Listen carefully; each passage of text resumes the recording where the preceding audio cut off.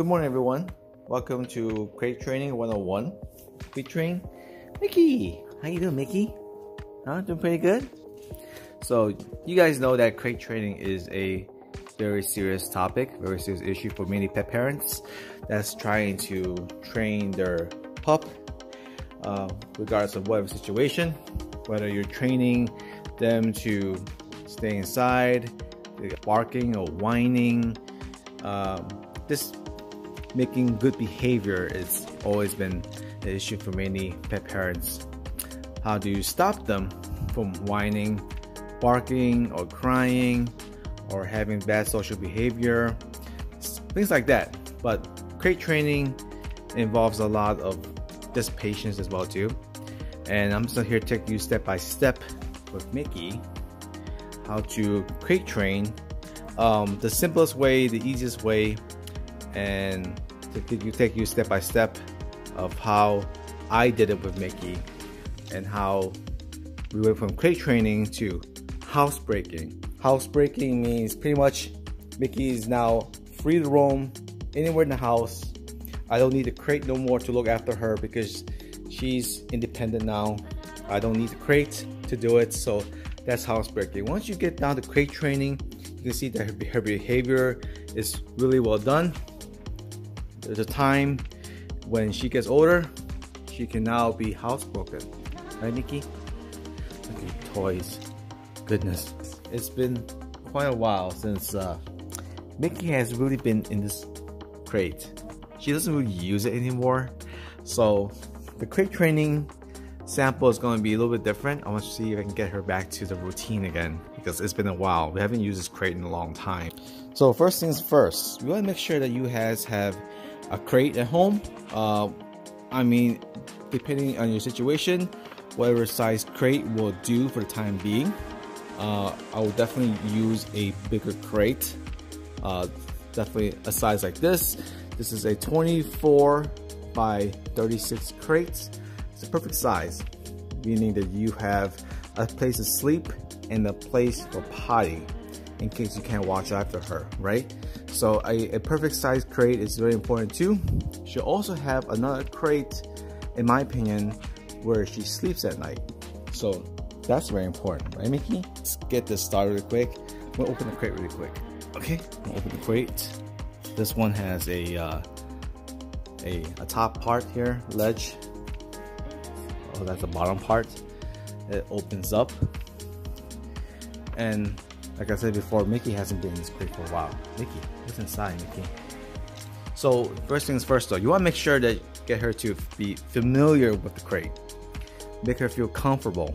If she's not comfortable with the crate, she's gonna whine, she's gonna cry. The purpose of the crate is for her to have a safety place, a comfortable place, a place where she can just go inside to sleep. By putting her in a crate out of punishment, you're definitely sending the wrong message. You want to make sure that she's comfortable inside. Make her feel home and roomy. I like to put a kind of like a little blanket on top to make it feel like it's a little house going on. I'll give her some light in the bottom too. That will definitely help. You can actually put a water bottle inside as well too. You can do that just to make her feel like it's her own little space, her own little area to play with too. Treats is your best friend. Give her treats. She's gonna want to give her some treats, right? So let's get her comfortable first with the treats by the crate. And then, Mickey, go here. Okay. And then get her closer to the crate as much as possible. You just want her to be comfortable with the crate. That this crate is not a jail cell or anything. It's her home. That's supposed to be her place of resting and place of comfort. Right, Mickey? Mickey. Oh.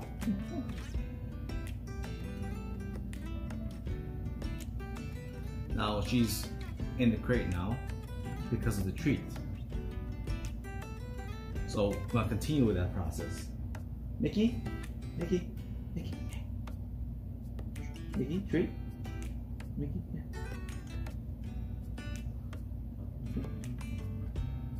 Mickey. Now Mickey's in the crate. She's familiar with the crate. She's free to go in and out of the crate. That's what you want. Mickey. Now she's hopping back in. Use treats is a good way to make her learn and make her feel welcome with the crate. And then put the treats deeper inside the crate. Oh, Mickey. Now she's in the crate. So just keep repeating the process with the treats. And then she'll be familiar again with the crate and going back inside. So it's always possible to reward her while she's in the crate, that the crate is not a harmful place to be. It's a very safe, quiet place to be. Here you go, Mickey.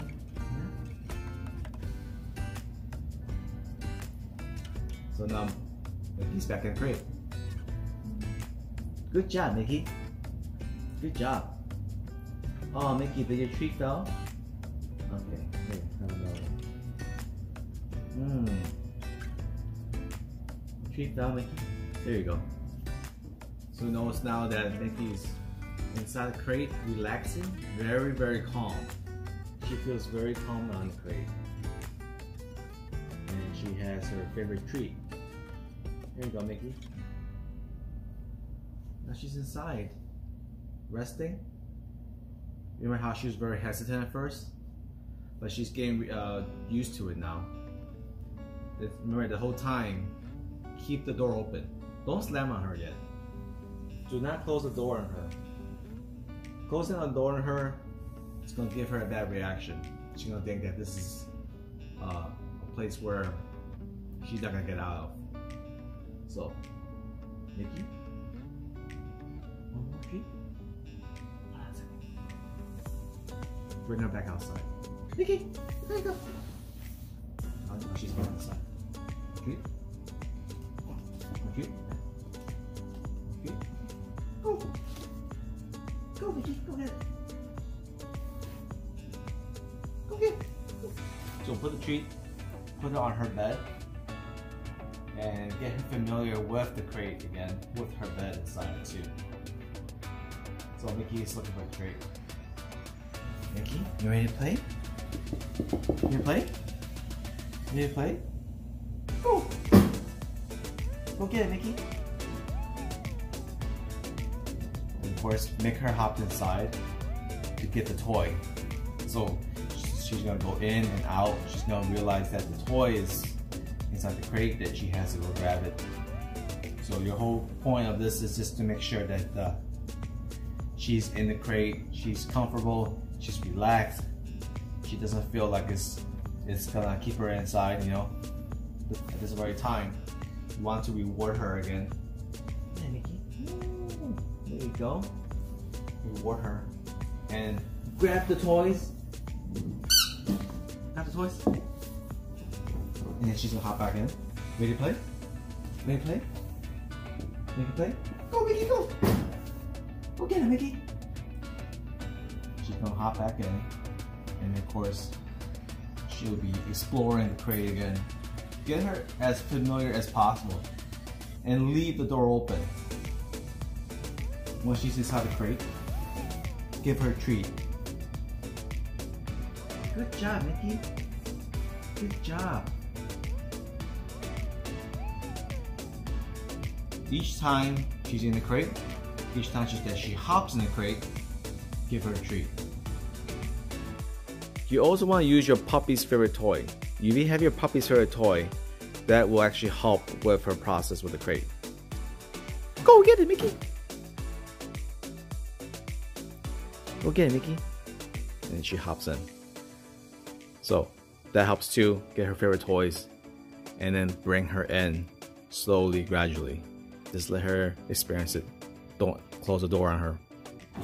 You should bring her back. There you go, Mickey. Good job. Grab the toys again. Come on, Mickey. Mickey, you ready to play? Go. Go get it, Mickey. Go get it. Mickey, go get it.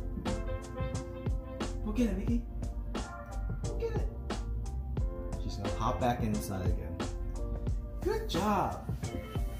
Here you go, Mickey. Woo. She's hopping inside the crate again. Just keep rewarding her. Every single time she hops in. Treats and then toys. Get her familiar with the toys inside the crate. That way, she knows that inside the crate, there's toys and there's yummy treats. So if they hop inside, there's treats available. That's why she wants to hop in. Look at her. Good job, Mickey. You like the little bed now? Look at her. Oh, good job, Mickey. Hey, Mickey. Want a treat again? Here we go.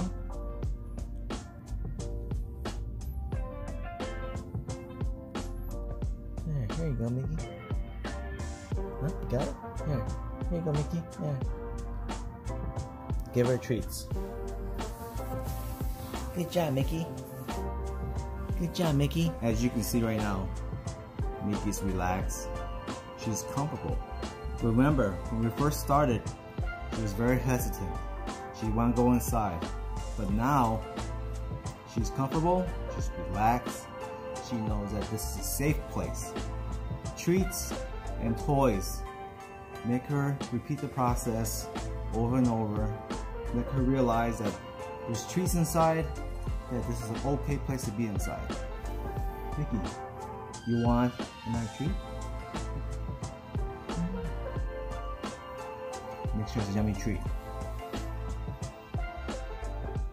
There you go, Mickey. Good job. You're so smart, Mickey.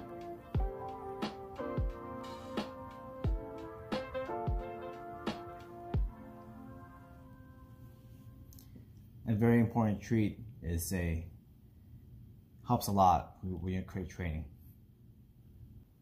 How you doing inside, Mickey? You doing pretty good? You doing good, Mickey? Now, once you're familiar with the crate, give her another treat one more time. Alright. She's very happy now. She understands that being calm too, being relaxed, will get rewarded, right? So, in this state of mind, she's in a crate. Remember, the door never closed. It was open the whole time. Don't close the door on her the very first time. Just get her into the part of learning that the crate is completely safe. That's what you want. A safe haven. She relaxed. Now Mickey is very calm and very steady.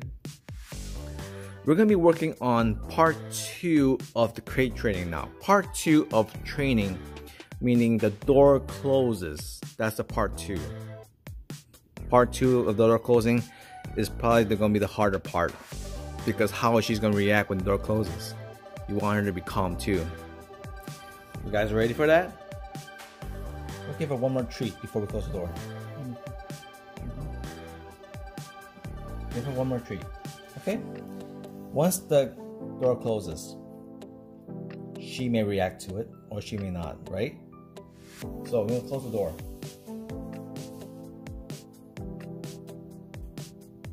Notice that once the crate door is closed, Mickey is not barking or whining or anything. Well, that's because Mickey already knows that technically, once the door closes, that's nothing wrong.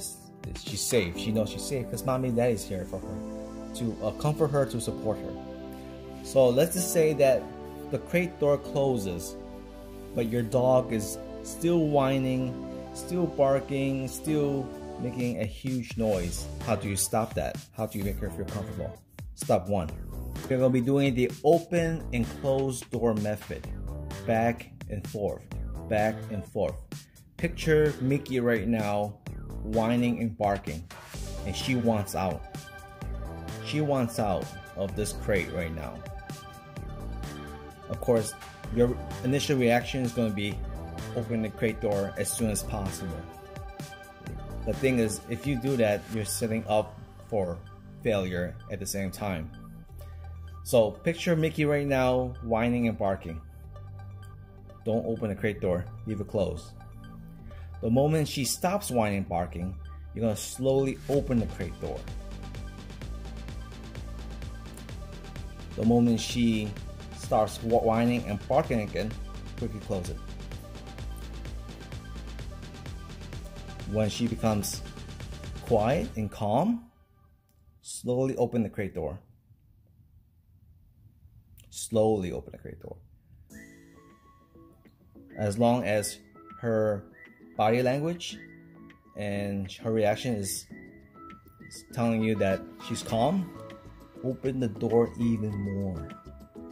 And repeat the steps.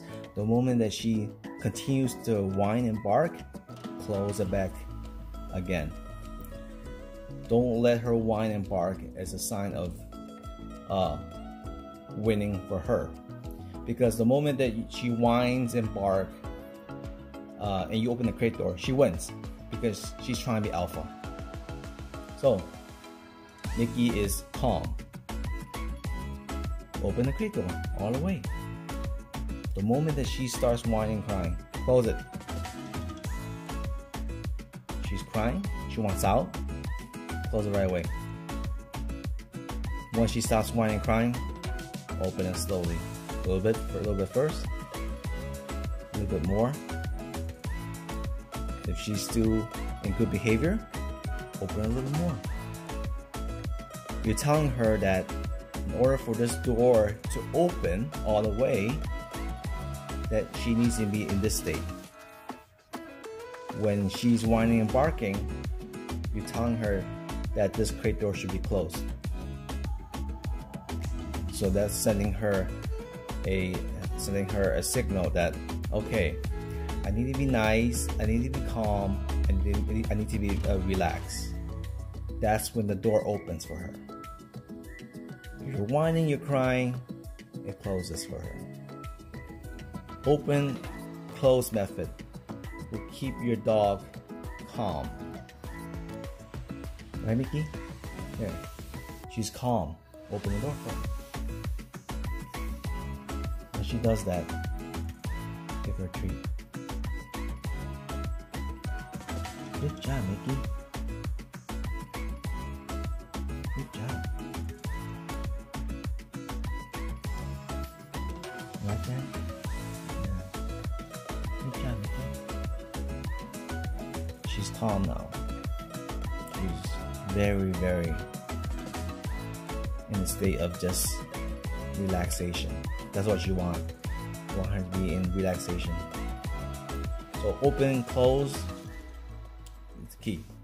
So hope you guys understand that with crate training, these are the few of my steps that you want to take when you're crate training your dog.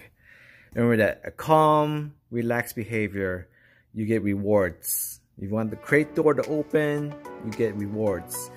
If you're whining and crying and barking at night as a puppy, that door should not open. So this will send her that signal that in order to have good stuff, toys, in order to have treats, in order to have mommy and daddy be happy, I need to behave good too. So Mickey's already in that state already. She already knows that, oh, I better not whine because that door's gonna close on her. Once you get to that point where she is completely trained to be calm and relaxed, this door stays open forever. You will never have to close this door ever again. And Mickey will go in and out. Your puppy will go in and out freely. Once that becomes a natural occurrence, you won't even need the crate no more. She'll be housebroken. Because her reaction is, her behavior is already in that state of mind of just being relaxed and calm. So that's exactly what you want to do with crate training. This will work exactly as well too while at nighttime when you're sleeping and you're putting her in the crate. But of course, as a puppy, you do not want to leave her alone as a puppy though. You might need to put your crate next to your bedroom so she can see you first for the first few weeks. But once you get once she gets used to it, it's perfectly fine. Let her know that the crate is a place to relax and sleep, and let her know that it's a place to go in and out. Once you do that process with the crate, you shouldn't have any more problems with crate training. So work on these steps, make her feel welcome, make her feel relaxed in the crate by doing these steps, and just keep repeating it over and over again. At nighttime, make sure that as a puppy, they don't have a big bladder. Remember that she has a very small bladder. So around at nighttime, she's gonna whine and cry because she needs to go. She needs to go pee and potty.